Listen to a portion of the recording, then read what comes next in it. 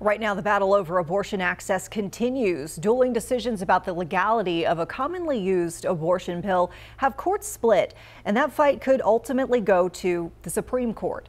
Elected officials in favor of abortion rights now vowing to protect access to this drug. NBC's Alice Barr has the latest from Washington. A standoff this week over abortion, yet again dividing the country. Democratic lawmakers introducing legislation today to protect access to the abortion pill. It is our obligation to stand up to this most recent assault on our reproductive rights. Though it's sure to fail in a Republican-controlled House. I think it's important that we protect the sanctity of life.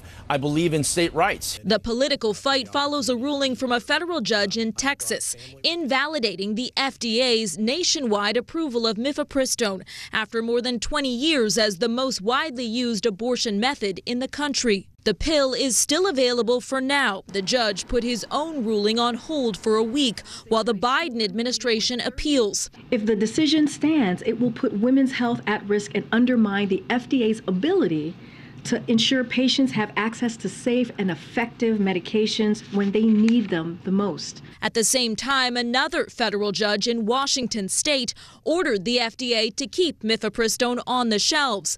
But that decision only applies to the 17 blue states in Washington, D.C. that sued over it. It's about making sure you determine when you want to start a family, not some bureaucrat, not some judge does that. Now, with the abortion pill debate likely destined for the same conservative-leaning Supreme Court that overturned the federal right to an abortion, the nation may be headed for a reboot on the hotly contested fight over reproductive rights, just as the 2024 race for the White House heats up. The overturning of Roe v. Wade set off a cascade of abortion restrictions in Republican-led states.